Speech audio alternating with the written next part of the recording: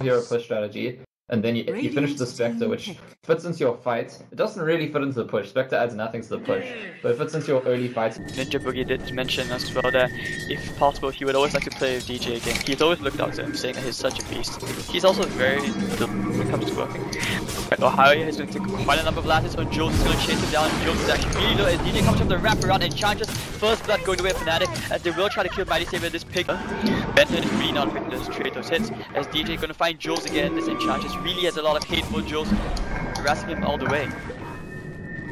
And must be said, mid one is half he's gonna kill him. Ben-Hur, one more right click, he's gonna get the kill.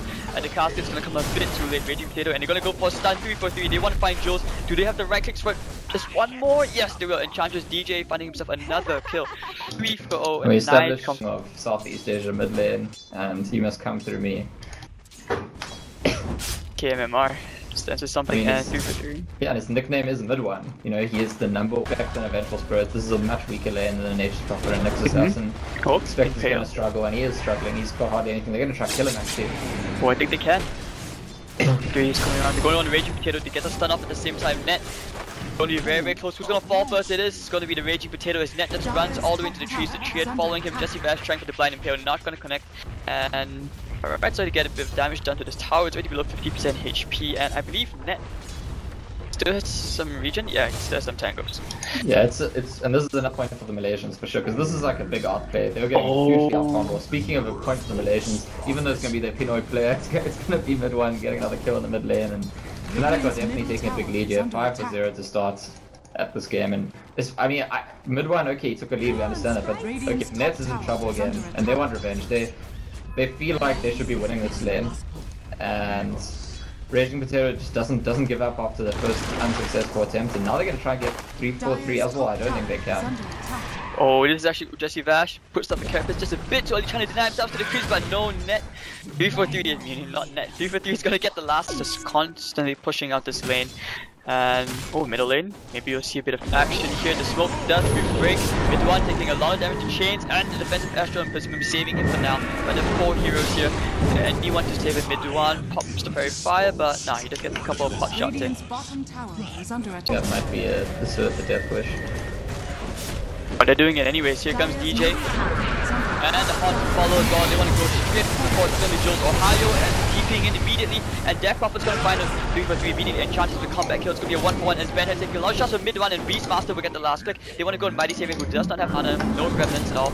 And yeah, he's going to be so slow. He's just going to die here. And the remnant just one before he dies. It's going to be a 3-4-1 trade. So the mana burn, he's like ahead of his stun, despite being a support Nexus Assassin, just showing what he's in this game for. And at the top lane, Raging Potato is probably gonna die now. Or maybe yeah, not quite. TP! Oh, that was just great timing for mid one. Such a spoiler, and the Potato will be just destroyed by mid one, who gets another kill.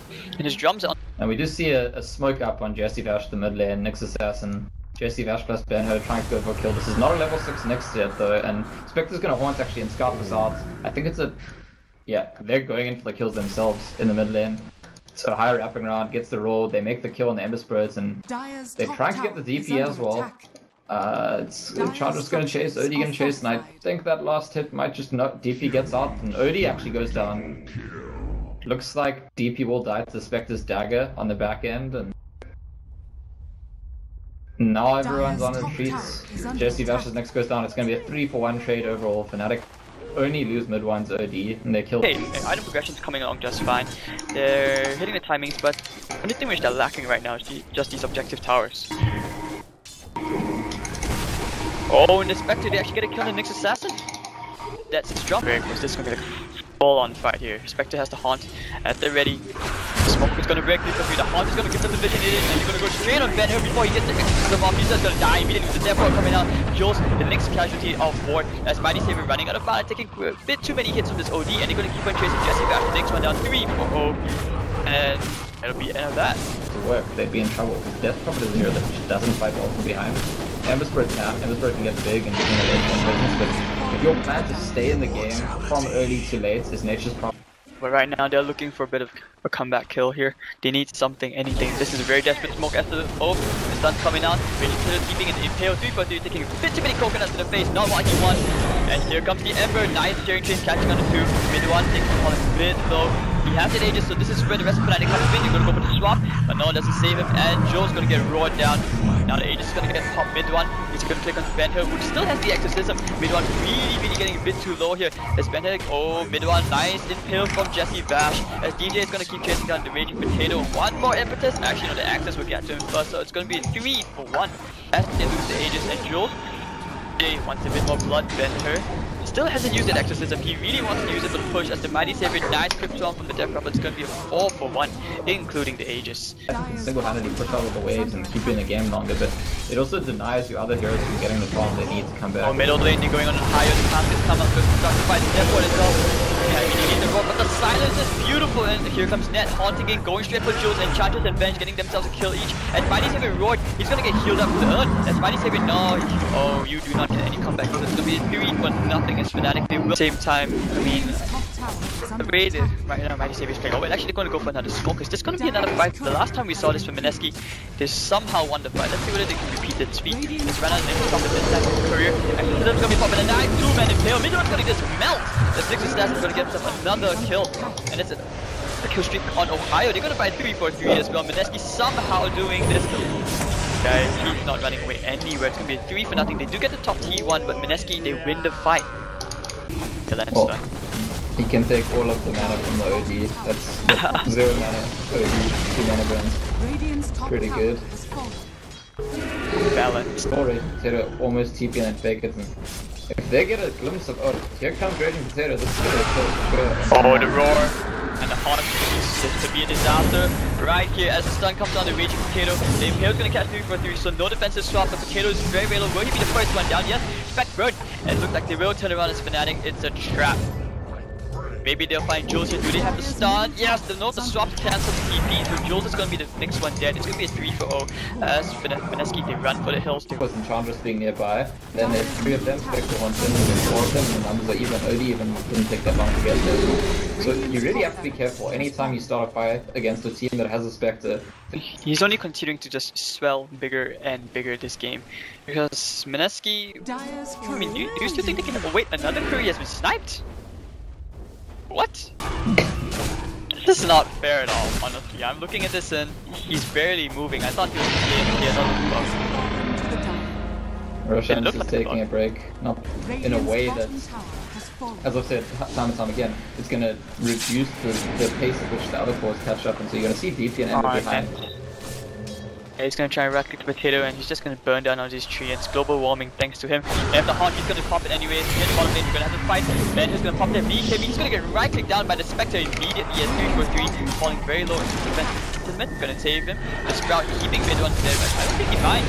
And of course, with this Aegis and BKB, he's just going to go, no, just destroyed the Roar. And Charges with a double kill. The Nyx Assassin is forced to buy back. And mid-1's 10-second BKB expires just about now.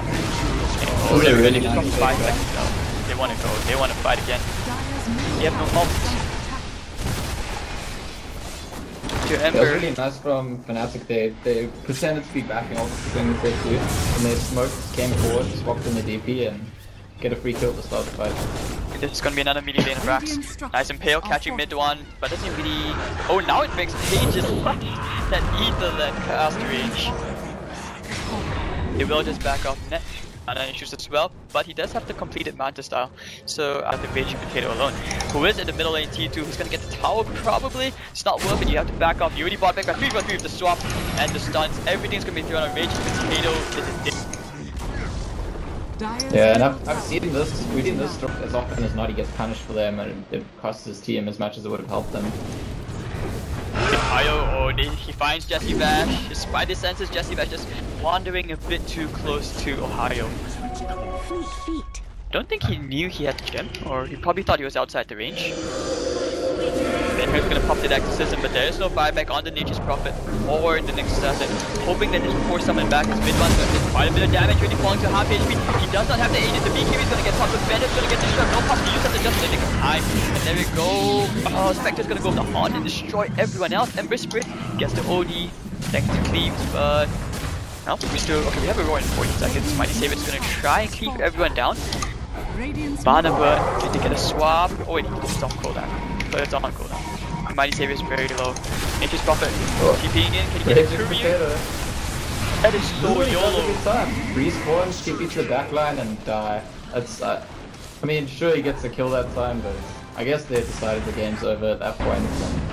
Fnatic do take the first game in, I want to say, extremely convincing style. For me, still the most impressive thing about Fnatic this game is that they made the decision for Spectre to have a difficult lane at the beginning of the game, and they understood that this is a hero that if he gets levels, can get involved and catch up very easily, and that's exactly what happened this game. So they end up just getting more value because the other lanes were prioritized, but Spectre got a lot of value as soon as they started fighting.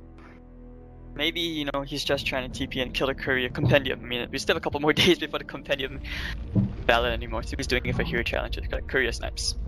But anyways, what a